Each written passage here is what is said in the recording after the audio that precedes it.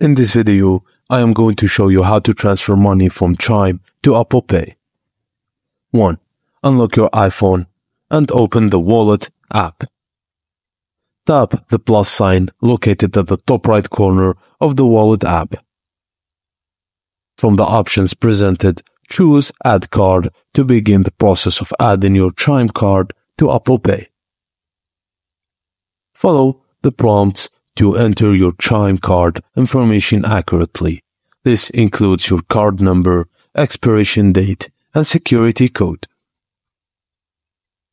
Next, once you've entered your card details, you may need to verify your identity. Follow the on-screen prompts to verify your identity. Next, review and agree to any terms and conditions presented during the setup process. So, depending on the verification method chosen, you may need to enter a verification code sent via SMS or email. Once your Chime card is successfully added to Apple Pay, you'll see it listed in the Wallet app. So, to transfer money from your Chime account to Apple Pay, you can now use the funds available on your Chime account directly through Apple Pay. And that's it, guys. Thank you for watching, and please don't forget to like and subscribe for more